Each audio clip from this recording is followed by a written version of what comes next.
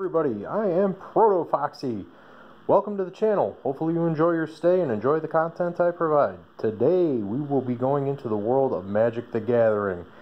We have a collection of cards here. We're going to go into a little bit of deck tech for the modern format. This is Black White Zombie Copter. It took a top 8 in Madrid by Julian Berteau, I believe his name is. I did take some liberties due to card availability and whatnot, and now the Dominaria has dropped. I think I'm going to add a couple of different cards to the sideboard. I'm figuring out what cuts to make.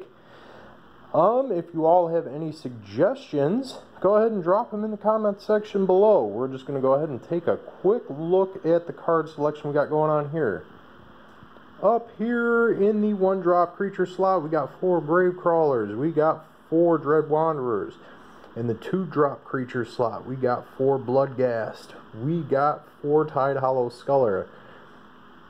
In the 2-drop artifact slot, we have 4 Smuggler's Copter. Favorite card of mine, one of my favorites. In the 3-drop slot, we have Liliana of the Veil, one of the best black planeswalkers ever printed, one of the best planeswalkers in my opinion in the modern format. And then we're going to go over to the spell package. Black and white definitely does have some of the best removal and hand disruption in modern, in my personal opinion. We have 3 Fatal Pushes. We have 3 Thought Seizes. We have 4 Inquisition of Kozilek. So that may change. It may go up 4 Thought Seize and 3 Inquisition. Haven't decided yet. Again, feedback is welcome in the comment section below. We have a single Path to Exile. And we come up this way. We have 4 Lingering Souls. We have 2 Collective Brutality. Go over to the mana base. We have 2 Shambling Vents. Black-White Manland I happen to really enjoy, and it definitely does put in some work in the deck. The classic Mutavault, we have 3 of those, and definitely a great utility manland, a great enabler for our zombie tribal synergies, especially with Gravecrawler. We have a single Urborg Tomb of Yawgmoth. The original deck actually ran 2, but again, took some liberties. I do have a full play set of Urborg, but I felt the route I'm going is a little bit better here, as far as the mana base goes, and I'll show you why. Come over here. We've got a couple of Godless Shrines. We have 4 Isolated Chapels. We have 4 Marsh Flats. We have a single Plains, and that's what I actually dropped the second Urborg for. I just feel it better to have a basic Plains in there. We have 3 basic Swamps. Then we're going to come over to the sideboard. We have 3 Leyline of the Voids. We have 3 Ghost Quarters. We have a Path to Exile and a Hero's Downfall. We have 2 Stony Silences. We come up this way, and I apologize for the camera being shaky. First time through.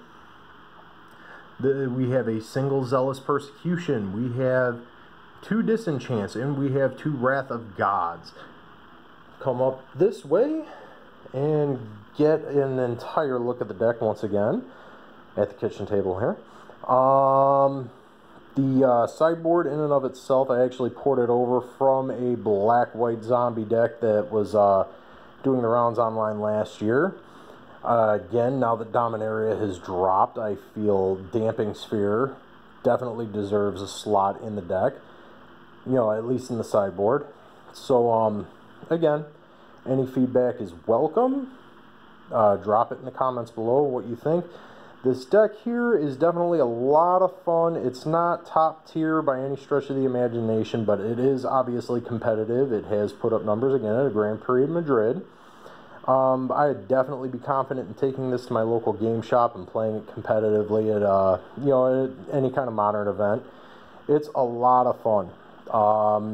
So if you enjoy playing decks that are on the fringe in the modern format and Magic the Gathering, go ahead and put it together, or put a different version of it together if you want. It's definitely a good time. Hopefully you enjoyed everything you saw here. I look forward to providing you more content in the future, particularly again with Magic the Gathering, because I happen to be a huge fan of Magic the Gathering, but also I look to do some playthrough videos of some classic video games, and even taking a look at some different action figures for reviews and such. That's the kind of content I want to provide on the channel. Hopefully you enjoyed your stay, and if you did, like the video, subscribe to the channel, and give any feedback in the comment section below. Any feedback is welcome. Constructive criticism, positive feedback. Looking forward to checking it out, and we will definitely see you in the next video. ProtoFoxy out.